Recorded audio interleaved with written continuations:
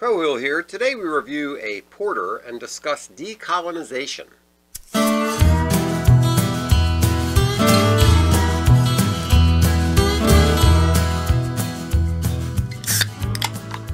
Hello and welcome to Beer and Conversation with Pigweed and Crowhill. Good evening, Pigweed. Good evening, Crowhill. What's on your mind today? Francisco Macias Nguema. Okay. Francisco, that's easy. Macias, Yep. all right. Yep. Nguema. Well, it's like a Nguema. Okay, Nguema. Yeah, all right. there you go. See, he was a pioneer in decolonization. Oh, I've been hearing so much about that. Yeah. From our most prestigious universities and even on TEDx. Yeah, me too. So I thought we'd take a look at this guy's life, what it means to decolonize, and Okay. then we might have some advice for these future leaders of America. Okay, that sounds like a good idea, but I'd kind of like to drink a beer first. Well, wouldn't yeah, that's usually on the agenda. Okay, so we have Jailbreak, Hey Porter. Hey, porter, and so and I would call this probably a robust porter at 6'5". 6'5" is probably a robust porter. Well, yeah. Generally, you're into 4 to 5.5. Yeah, that So would be normal. it's got a little extra something. It's local, just down the street. Right up the street, and they've got on the cover they've got a microphone, a guitar, and a stool. So I'm wondering if it's supposed to be like Cole Porter. I'm thinking it's got some musical something. What did he play? Porter? Did he play piano? Yeah. I'm not sure what Cole Porter played, but anyway. So Hey Porter. Yeah, I'm already suspicious about the head on this thing. Yeah, it went away fast. Really fast. Yeah, that's usually not And good. it's super bubbly. I mean, it's like tiny little bubbles that disappear.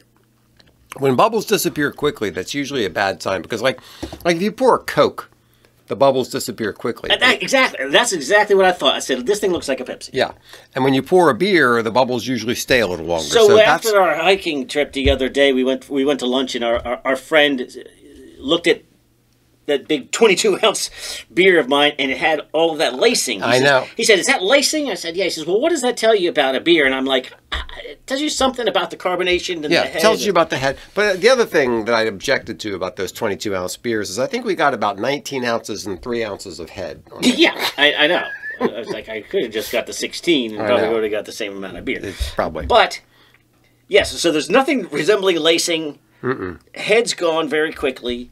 And yeah, so that's a strike against you guys. I love you, Jailbreak. You're great guys, but you do need to work on the head retention here. Maybe add a little wheat or something. The flavor has a robust porter flavor to it. It's a strong it's nice, flavor. but I can't get look at it. Really, it's like a semi-flat Pepsi. Tiny bubbles that disappeared in no time, guys. Yeah. The flavor is right. The flavor is good. For a robust porter, the flavor is dead on. But you got to work on the head retention. So there you go. All right. So in order to get to decolonization, I thought, well, let's find a model, somebody who actually decolonized his own country. So you have people, What does that academics mean, and stuff. by the way, decolonize? We'll find out. Okay. All I'll right. tell you that. So we are in the nation of Equatorial Guinea. Yes, which I think it was just called Spanish Guinea or something like that. Yeah. And as you might It's expect, a little confusing because there's a Equatorial Guinea and there's a Guinea in South America. We had this trivia night. There are 3 countries. Yeah. Yes, there's one in South America, and then there's New Guinea in Australia. Right. Everybody Yeah. else- So Guinea, what the heck is going on? with we Guinea? didn't come up with the third one. I know, think yeah, 2 out of 3. Anyway, so this is the one that sits on the equator, I'm guessing. Okay. Yes. Equatorial kind of is a good Okay, clue. and it's over here on the Atlantic side, right in the armpit of Africa, and that Right. I don't mean that in a disparaging way. Right, just although I might. just Kind of looks like that little looks crevice like that. Yeah, that in little there. area up there. And who's north? I got a couple of countries north and south. We've got Yeah, so Cameroon, Gabon, and what's to the east? And we've got our favorite, we've got the Central Democratic Republic of Congo. Right, Yeah. and the Central African Republic, Right. and I'm not sure what that piece is. So that gives you an idea approximately where it is in the world. Anyway, it was Spain's only African colony. Okay. I guess they figured they already colonized 1.5 continents, so maybe we'll just... We don't need to go so much on that other one. We'll just take this one little slice over here. Yeah. And they moved in, and this is, whatever, the 20s or something, I think. Really? Yeah. That recently? Right. Okay. And then by the 60s, their run was over. Well, there was a lot of decolonization or getting rid of the colonizers after World War II. Yeah. Because so many European countries were bombed to hell and they didn't have a whole lot of resources. And it was a great opportunity for people to say, okay, never mind. Maybe it's a time for... Yeah, maybe it's time for us to get out of here. Yeah. But they didn't want to... But none of them left entirely, because all of the decolonized African countries, the French ones still speaks French and have closer ties to France, you know, and all that. So here we have the one Spanish-speaking one, and there is a young fellow named Francisco Macias Nguema. And I think he got the name Macias because he was educated by the Jesuits or something like that? Yeah, so he went to Catholic school, Yeah. and even though he was a part of the Fang tribe, spoke whatever they spoke, he learned Spanish and got himself a little mid-level government job. Of course, it took him 4 times to pass the civil servant exam. Yeah. Gives you a little hint who we're dealing with here. Yeah, right. But he was corrupt right from the core and used his ability to speak both languages to, you know, accept bribes. Yeah, there was an interesting... So we listened to this podcast about this guy, Real Dictators. Real Dictators. Yeah, and there was this interesting thing where he would be translating between the two people, and he would translate it however was to his advantage to translate it. Right. Basically, whoever paid him the most. Yeah. You would get a favorable or unfavorable translation. Of what the other guy was saying. Yes, that's So right. he was kind of a dirtbag from the start. Yes. But he sung the praises of the Spanish Empire, Yeah, and he did. He learned certain things he was supposed to say, like patriotic sayings or something or other about the Spanish. Oh, they said this guy is... The Spaniards were like, this is a man of influence because all the locals are paying attention to him, and seems relatively competent, and sort of moved his way up the ladder. And then when the decolonization movement got going, he was you know, court translator, and then some civil servant, and then they installed him as mayor. Right. And they said, okay. So when they were getting ready to pull out, they're going, look, this guy loves the Spanish Empire. We can pull out and still maintain. Right. We keep our toe in there because we got this guy on because our we got side. the right guy here. Yeah. And he wins the first election and last election. Sorry, spoiler. Yes. Democratically elected dude. Yes, democratically elected dude. I mean, what could go wrong? And then the whole then he sort of comes in full decolonization. Right. Boys and girls, this is how it works.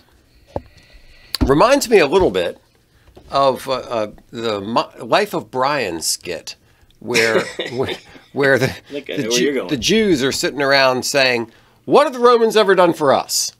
Right. And one of them says, "Well, there's the aqueduct." Okay, great. Yeah, So and there's sanitation. All right, so that's and there's two things. irrigation. All right. And there's medicine, and there's the roads. And there's public baths, and there's safety, and there's education. And they say, okay, other than the aqueduct, sanitation, irrigation, medicine, roads. It's a great skit. It is a great skit. Yeah. And so what he does is he keeps it real. He says, when I say decolonize, I mean decolonize. Yeah, he's not going for one for half measures. No, he starts renaming cities and streets. Right. Sounds familiar. Yes, it does sound Probably familiar. got rid of some statues. Probably pulled down some statues, yes. And some portraits of, Yes. right? But he didn't just stop there. No. He said, you know what else is? Medicine. Education. Right.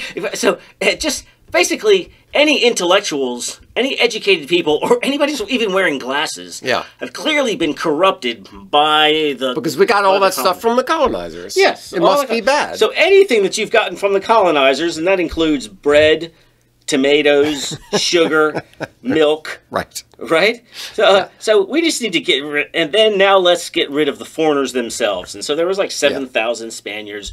And did the Spaniards have any particular skills? Well, actually, it occurs to me, maybe we should back up just a little bit and mention what kind of grievances the people had against the Spaniards. All right. Because the Spaniards weren't the nicest overlords. They weren't the in the world. malevolent. I mean, they weren't the most benevolent. No. Overlords. They weren't the most benevolent, and they said that only Spanish people could have certain luxuries, and only Spanish people could do certain things. So there obviously was legitimate grievance. You could achieve the level of near Spanish citizenship, which he did, if you jump through a bunch of hoops. If you you speak Spanish, you have to be a Catholic. You know, you've got to keep your hands off the white women. You know, that's right. So the Spanish were not like some model wonderful they were landlords, right? And all this infrastructure that improved the nation was set by a lot of forced labor. Yes, right. So they were not nice guys. They brought in some things. There's definitely legitimate grudges. Legitimate grudges, no question about it. Legitimate grudges. So there was some legitimate reason to say, let's get rid of these guys and run things on our own. Okay, that's fine. But then this guy comes in, and he's a great decolonizer, and not by half measures, like we hear from a lot of the American decolonizers. He says anything that we got from the Spanish has got to go. We're gonna re-Africanize. Yeah. Okay, so do you mean things like medicine and education? Exactly. Yes. Yes, I do. Wow. Yes. That's pretty hardcore. So the Spaniards and all West or foreigners are being kicked out which being kicked out is not so bad compared to what's to come. Yes. And now, these people just happen to know where all the keys are and how electricity works, and right? So yeah, so he's taken the people who actually, it's kind of like, it reminds me of when Patton was in Germany, and they were accusing him of not following the denazification program, and he was like, well, they know how to run the electric system. Yeah. You know? And guess what? We have a rockets program back home that we could really use some help on, right? Right, yeah. So a lot of the people who were the Spanish, the administrators and the engineers and various people, knew how things ran. That's how the society held together. But no. We have this ideological test. We're going to say, get out of here. Yes. So and not just get out of here. Maybe we'll just shoot you. Yes. Get out of here soon. And so then the people who did not get out, the teachers, the engineers, all these people are just replaced by. Of course, you had to be Fang which was his ethnic group, right. And then the minister of culture and engineering is just like a cousin. Could we say as a general rule, I don't know enough about this to be sure, but could we say as a general rule that once you get rid of the colonizers, you resort to or revert to tribal loyalties? Yeah. Well, yeah. The tribal loyalties is a big deal there and in the Middle East, which instead of a belief in a nation state, right. We're all it goes back to a Gabunians tribe. or whatever. You're that second. Yeah. Your allegiance is to your tribe first. Right. Yeah. And that doesn't help when you're looking for the best and the brightest. Yes. And then he keeps withdrawing it further and further until you actually have to be a blood relative to have any power or influence, and that goes. The guy was exactly as well as you think it would.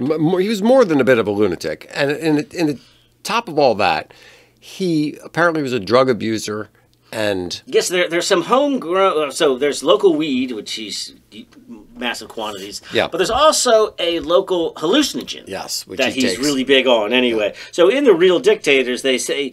Because in Real Dictators, they've done a lot of African monsters like Gaddafi and Mugabe. Right. He's like, wait. He's not in their league. This is the least educated, least inspiring individual who's ever run a country. There's no coherent ideology, no civic duty, no responsibility to his people, no political views. There's narcissism, which isn't unusual amongst dictators, but it's not backed up by anything. There's nothing behind it. Everything else is just absent. So this is like the guy. The least talented person. Yes. Or he had a tiny bit of talent, but a very, very middling talent guy who just believes all the world of himself. And that's not an exaggeration because he ends up declaring himself like the savior of the country. And yes, he's before he closes down the Catholic Church.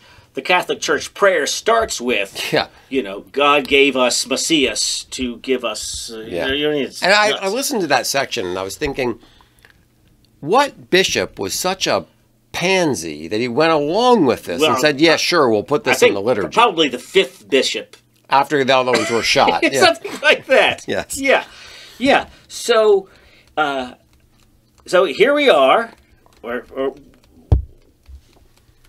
he kills executes 2/3 of the parliament. All of the people are trying to escape left. You know what they call that, by the way, when you kill 2/3 of the parliament? What's that? A good start. Thank you.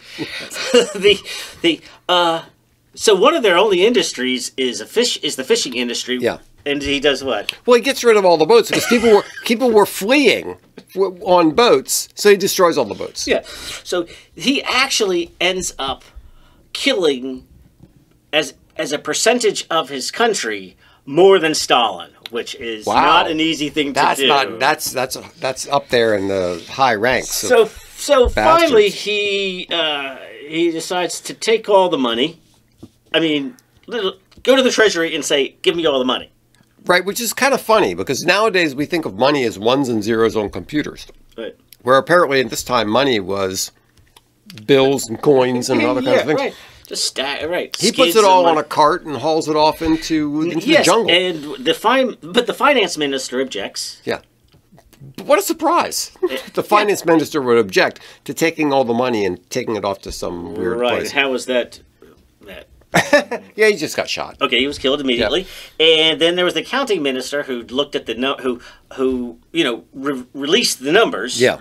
Okay, those numbers are pretty unfavorable. Yeah, so he gets shot too. Yeah, right. Yes. So and it's like the standard guy who's gotten high on his own power, and anybody who opposes him is an enemy, and you kill him. Well, but not standard. This is next level. This is next level crazy. This is paranoid. Yes. Mind rotted by drugs and possibly by venereal disease. Right. And he would set a table. He would insist that they would set a table for 20 people and put food at every plate. And he would sit there. Nobody else is there. And apparently all the other plates were for all the people that he'd killed. And he would be like lecturing the ghosts of the dead people on why he had to kill them and why they really needed to go away. Oh my goodness! Well, now you know why you're not here. That's my food. So eat your food. So of course, his family is in charge of everything, including his nephew, who's in charge of the military. Which seems like when things are going badly for the president, keep your eye on the guy who's in charge of the military. Yes. Yes. And so now he's taken all his money, all the country's money, and he's moved out of the capital into a jungle fortress, back where his hometown is. Yeah. Right. And it's got all these military guys guarding him, and apparently he's not even paying them or something. Something weird is going on with the money. So they go and they go, you're literally sitting on top of all the money. All of the money, and my guys haven't been paid in 3 months, and he kills them too. Yeah. Which, I mean... What a brilliant idea. Yeah, you just couldn't give them a wheelbarrow just to pay off the guys who were guarding you? Yeah. Anyway, so the nephew and, a small army or whatever, they come in, and he escapes into the jungle, and they finally catch him. Right. And there he is with a couple of suitcases. And they put him on trial. He burned it. Yes, it's a big heaping fire. Put it all in a big heap and burned the money. The money that he couldn't fit in a couple of suitcases. Right. And so then they have a trial, but in the trial, he's like saying, you guys were all in on this. Which is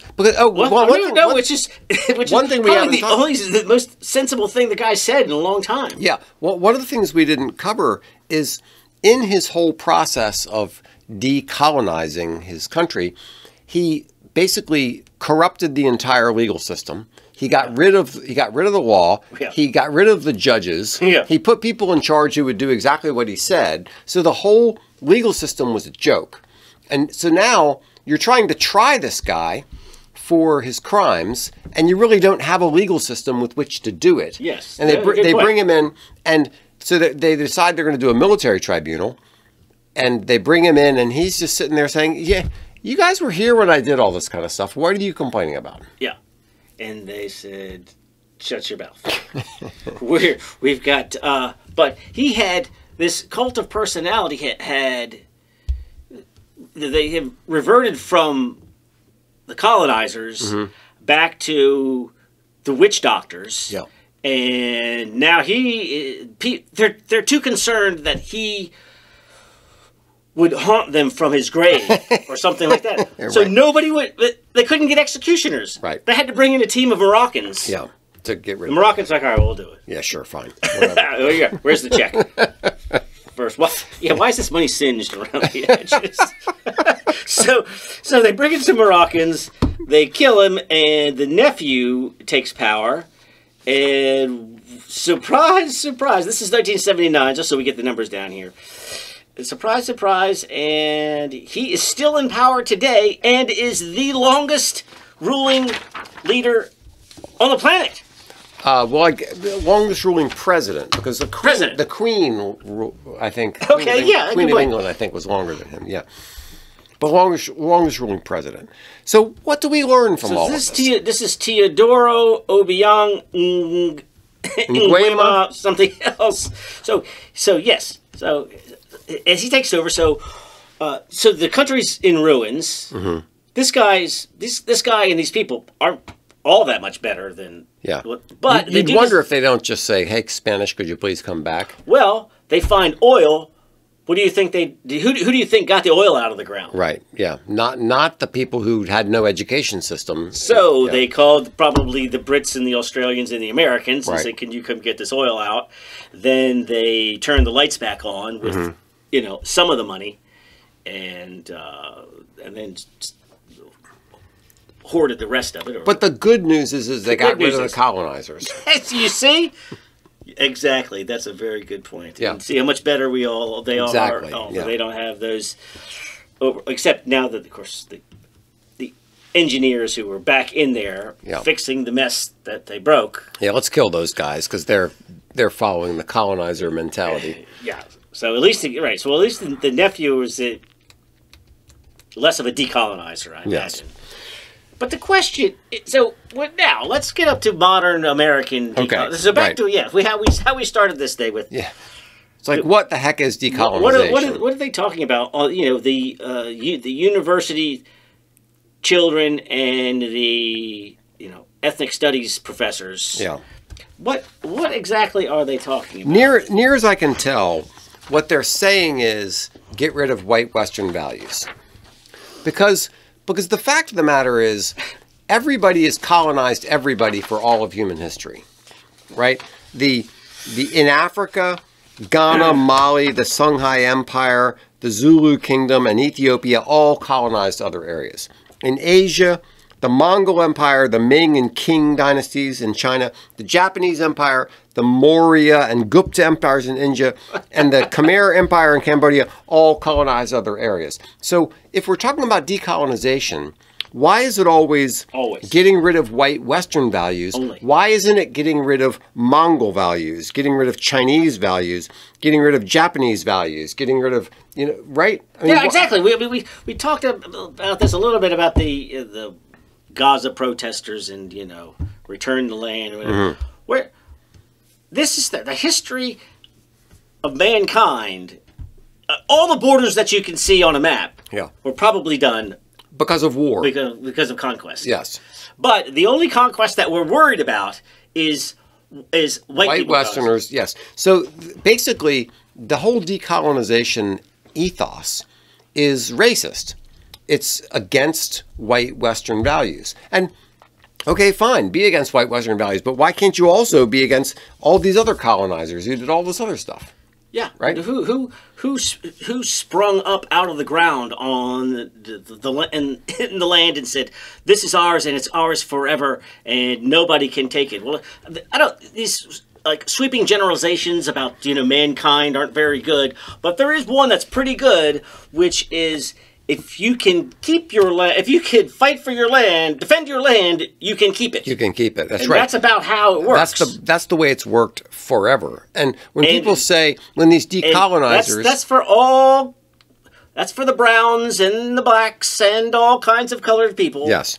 So when these people have in their little woke staff meetings come in and say, you know, I'm on Iroquois land or whatever. Yeah. Well, okay, the Iroquois stole it from who? Who stole it from who? I know it. I who hear stole somebody it from who? right in that thing go, where'd the Iroquois get it? Right.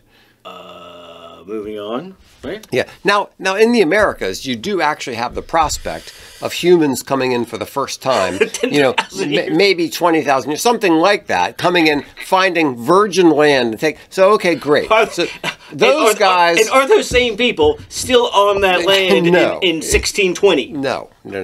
So maybe those guys weren't colonizers. But then immediately after that, you had somebody else come along. The next wave of people that came across the Barren killed Strait, those people. they're like, shoot, there's already people here. All right, well, guess we better kill them. I guess we're going to have to kill them or you have no place to live. That's right. Yeah. So this idea that like anybody living anywhere on the planet just sprang up from somewhere and found the land and lived there. And they have a permanent right to it. Yeah. Until the end of time. Right. So I was reading Decolonize Everything.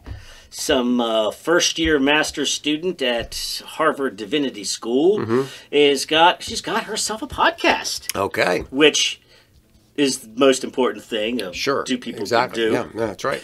And she says, Carol, I'm going to ask you to read this for me, but before you do, can I read the first half of a sentence? Sure, yeah. So to tell us, this is just like the introduction to let you know what she's going to be doing in this podcast. Right, yeah. And this is podcasting as sacred listening and collective liberation. Yeah, lovely. Okay, well, you think we know where this is going? Yeah. So this first half sentence is, while I am reluctant to define the term... Wait. This is... You've got... The whole thing is about decolonization. But I'm not going to tell you what it means. Because I'm not quite sure.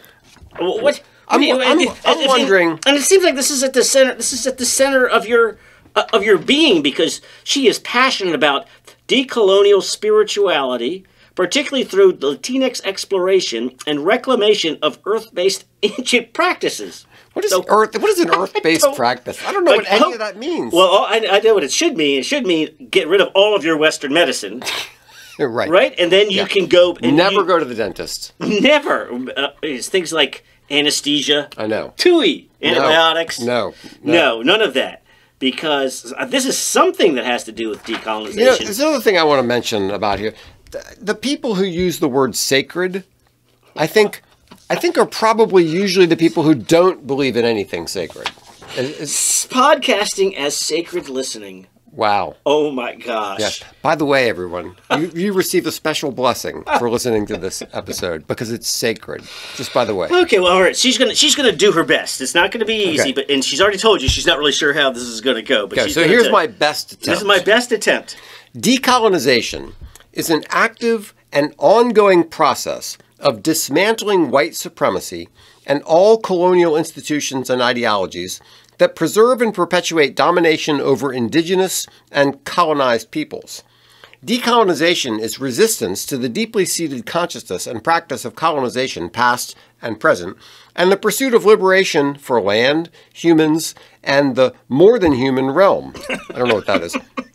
While I focus on my own work in the Americas, decolonization is an ethic that goes beyond borders while remaining in relationship with the specific concrete realities at hand. You know what this reminds me of? Wow, go ahead, please. Yeah, I had this job. Had this job many years ago where I worked for this woman who was a very, very educated woman and very accomplished. But she would, when she would talk to you, she would say all these words. And you would think, I know what all those words are, but I don't know what you're saying with those words.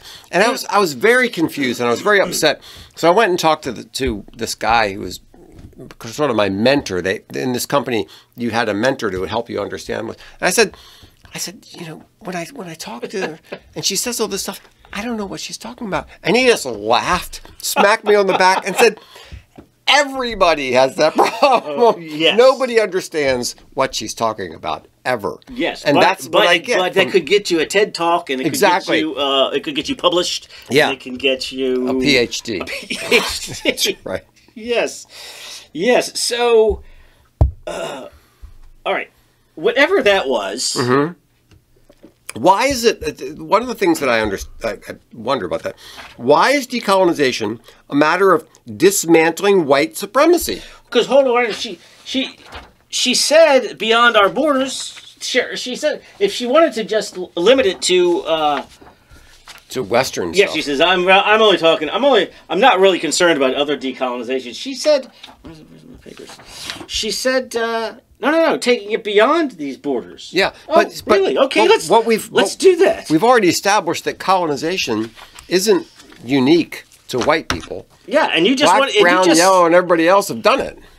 Yeah, so I don't know what other borders I guess she only means colonization of Europeans. Yeah. Now here's another question I've got for you. So, if decolonization, I mean, the classic decolonization is you're sitting around in this woke meeting at some company, and somebody says, "Well, you know, I don't believe in Western values. I've decided to live out my actual heritage as an Iroquois, whatever, and I'm living according to Iroquois values." Okay, and everybody goes, "Yay, you're living Iroquois values." Okay, why is it okay for him to live Iroquois values, but it's not okay for me to live white Western values? How about Comanche values? Right, yeah, how about that? Which just steamrolled their way through other Indian tribes, taking whatever they want. Right. Well, that's okay because that's your thing. That's your heritage. That's your heritage. So what? I don't understand when they say, you know, white Western values are not the default. Okay, they're not the default for whom? You're going to say that it is that Iroquois values are the default for this person, or you know, Congo values are the default for this person, but why can't white Western values be the default for me? Yeah, well, I don't understand that. Yeah, well, I guess I guess what they've been saying is that should not be the default value of the United States. So, are you going to have no default? I mean, are you going to have? We're going to say we have no values. We have no values as a culture. We don't believe in anything. Just willy-nilly. Yeah. And, well, that's going to take me down another road. Another road, yes. So, okay. So, apparently, well, I don't know what decolonization means, according to her. Right. But what I've seen people remove paintings. Right. Pull down statues, right. Rename streets, right. Rename schools, and I say, you fake ass radical, fake revolutionary. Is that it? Is that all you got? You're gonna have Zoom meetings and you're going to have podcasts and write books. Why don't you look to a real decolonize, like Macias. Yes, and so when you say decolonize Harvard, I say do it. Yeah, exactly. Get rid of medical so care. What would that look like? Let's just say the president and all of the heads up went, you know what? These tantrum tossing 20somethings, I think they might be right. Yeah, we're going to decolonize Harvard. Okay, yes. So number one.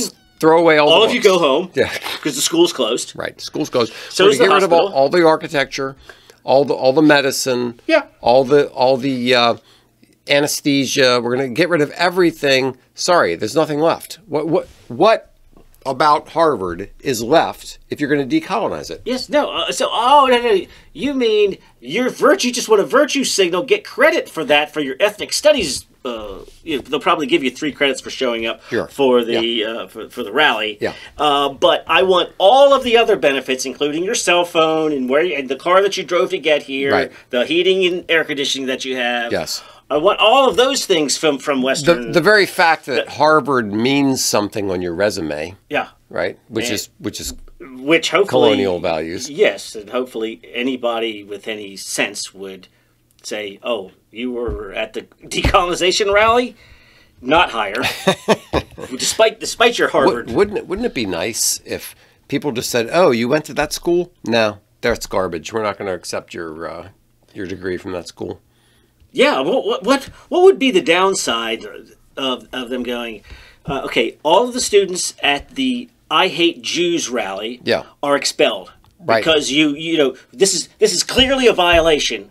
Look at you saw the handbook in your freshman year. Yeah.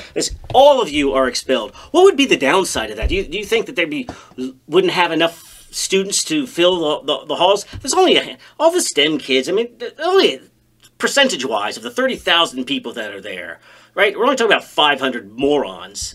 You get rid of all of them, and then all the parents are going, "Thank you very much." Right. I mean, how many? What would be the ratio between kids kicked out and parents are going, "You know what? I'd rather have my kid at that school than away from that school." Yes. So I think the downside would be that probably a quarter to a third of the faculty are on the side of the idiot demonstrators. Yeah, that would be a plus too. So get rid of them too. Yeah, you get rid of them too. Yeah. And then people who want to send their kids to an actual elite school would go, "That's the one for me." Yeah, exactly. They mean business. Yeah, they don't put up with this crap. This is Yale's chance to step in, because I haven't heard Yale's name mentioned. I've heard Columbia, Penn, right. I've heard Harvard, right. And Yale just go ahead, do it. Yeah. Walk out of class. Go ahead, try it. Walk out of class. Try it. See how long you stay here. Yeah. And then everybody's going, "Oh, I guess I know which one where my kids belong." That would be nice. If we weren't in upside down clown world, yes, that's how things would work. Yes. So I would say, if you look at Macias, and just because he was dumb, loud, violent monster whose mind was ravaged by drugs and syphilis, doesn't mean we shouldn't listen to him. Oh, of course, yes. I mean, that's exactly the kind of person we should be listening to. I mean, if you look at pro-Gaza rallies, it does kind of kind of tracks. It does track. So anyway, kids. Well, if you're gonna, so the real point is, if you're gonna decolonize, go the whole way. Yeah. Well, don't forget this half measure. Let's do this. Yeah, do it for real.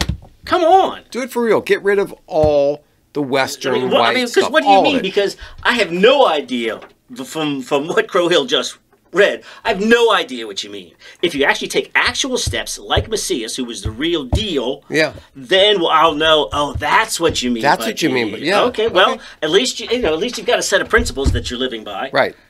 You fake ass revolutionaries. So how is Equatorial Guinea doing? I would say it's discovered oil that somebody else dug out of the ground for them. Yeah. And so they're probably doing okay. Now, I just happened to come across the richest African leaders. Okay. Okay, we got number 1, Mohammed VI from Morocco. He's worth $2.5 billion on his $480,000 a year salary. That would take quite a time to get $2.5 billion. Well, not as much as number 2. Okay. Ali Bongo Ondimba, Gabon, $1 billion on a salary of 65. How long would it take? 65 grand salary. That would be that would thousands of years. Yeah. Well, because you're not a very good investor, I guess. I guess, yeah. And here we go. Here's a boy. Number 3. Teodoro Obiang Nguema Mbasoga. Equatorial Guinea, baby. Yes. $600 million. Now, we don't know what his... well, I think what I heard was that his wife was selling all this cool macrame stuff out of the garage. yeah, she's on SD. So she's got an SD site that's really bringing it in. That's right, yeah. Selling all that stuff. Just to round out 4 and 5, we've got the Kenyan leader at $500 million, followed by Rwanda. Yeah. I mean, really? Million. I mean, they even make $500 million I don't know. And his salary is a sweet $85,000. Well, you know, it's not like our politicians don't come in relatively poor and then become millionaires, you know. Yeah. Joe Biden has never had a real job in his life, and he's got, what, like 5 mansions? Yeah, he's got plenty of money, yeah. Yeah. And it has nothing to do with Ukraine or anything like that. No, zero. Yeah. It's just such an excellent book writer and speaker fees. And he invests well. Yes, he does. All right, we got just 2 more minutes here about... so when this thing gets decolonized, where am I supposed to go?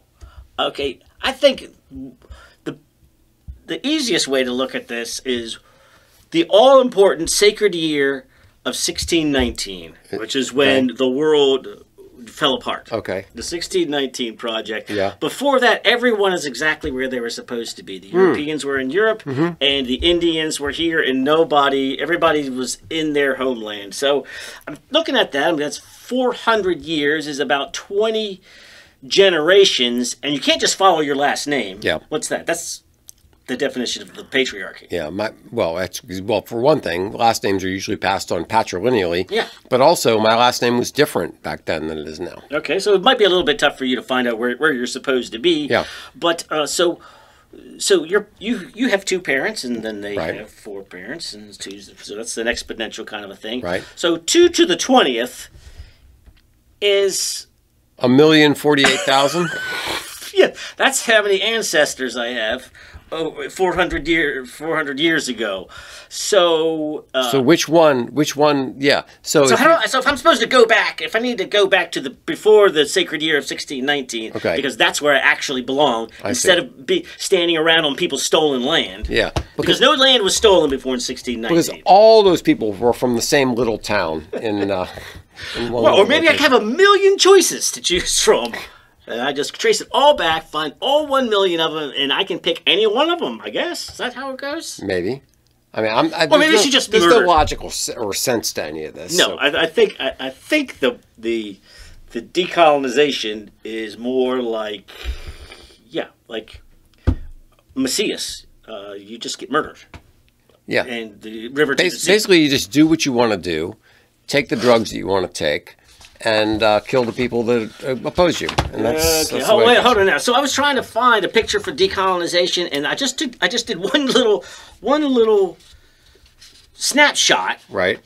And so, so these are the different things you can decolonize. Okay, you can decolonize love. Yep. Wellness. Yep. Wow, that's not a good idea. Wealth. Yep. Probably not a good idea. Education. Right. Archaeology. You can decolonize your diet, and you can decolonize chocolate. Wow. So, you know what this tells me? Decolonization is nothing but a marketing term. Okay. It's if whatever you're doing that everybody's already done. And you want to attract a woke market. Yes. Audience. Exactly. You just decolonize it. You put decolonize in front of it, and now you can write a book and give a speech. That's genius. I got to use this in my business. I've got to start decolonizing all the things. Okay. That's it. I got to work it into my. You're not going to get a slot speaking until I decolonize it. If you put decolonize in front, yes, guaranteed. Decolonize customer data platforms. That's what we're going to do. No, seriously, that actually would do it. Yeah. Then it occurred to me that, or if you put global warming in front of it. If you said, decolonize customer data platforms to stop global warming. Yes, or you could just do or harm caused by. Yes. So harm caused by the colonization of wellness and the harm caused by global warming, love and the harm caused by global warming. So it's just a buzz term. Yeah. Yeah, okay. Well, right. So this decolonization stuff, in preparation for the show, I listened to a bunch of videos. I listened to some TED Talks. I did a bunch of stuff. And my overall reaction was, these people are all morons, and I wouldn't put any of them in charge of a field of hay. I mean, they were just idiots. Yeah. So... Because they're all right. Because they're speaking like this. Yeah. And people, Yeah, it's Emperor's New Clothes. That's like, deep. oh, Yeah, it is. It is the Emperor's New Clothes. Yeah. But we do have the question that, once upon a time, we were talking about the bastard of Africa. Oh, Leopold II. Leopold II. Yes. And he was the way terrible. way he dealt with the Congo, which was awful. Terrible man. Absolutely terrible man. If there's a hell, then he's there. But See, I feel like I know where you're going. maybe he's standing on this guy's head. Yeah, I think Macias Nguema might take the prize. Yeah, I'm sorry, Leopold. Yeah. No wonder you're Leopold II. You're not the top bastard anymore. No, Leopold II, you are the second worst person to ever populate this planet. Yes, you've been beaten. Yes, your influence on Africa is only slightly less awful. Yes. Than our guy, but the legacy lives on. I'm sure his nephew, doing wonderful things. We'll see. All right. Okay, there we go. That's enough of that. Cheers. Thanks so much for listening to Beer and Conversation with Pigweed and Crowhill. Remember to visit us at pigweedandcrowhill.com or send us an email at pigweedshow@gmail.com.